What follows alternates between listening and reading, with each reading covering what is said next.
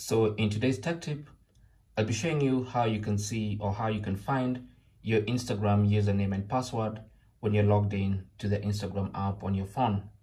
Now for this tutorial, I'll be using an iPhone, but you can apply more or less the same instructions when using an Android phone. So to find your username, it's very simple. You can find it right on the Instagram application. So go to Instagram, and because you're logged in, it will take you straight into Instagram.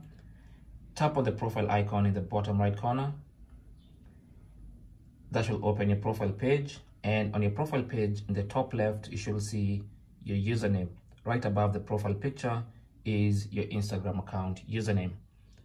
To find your password, the first thing you need to do is make sure the app saves the password on the phone. So for this one, you just need to make sure it saves on the iPhone password manager. For Android, make sure it saves on the Android password manager.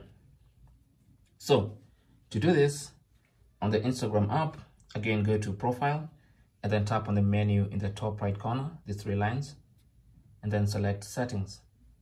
That should take you to your Instagram settings page. Tap on security, and then under security, tap on saved login information, and make sure this is enabled. And this basically tells the app to save your login information onto the phone. And once you do that, you can now exit that and go to your phone's password manager.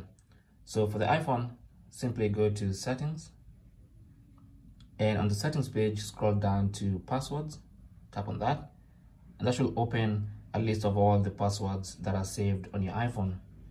And so what you want to do here is simply search Instagram,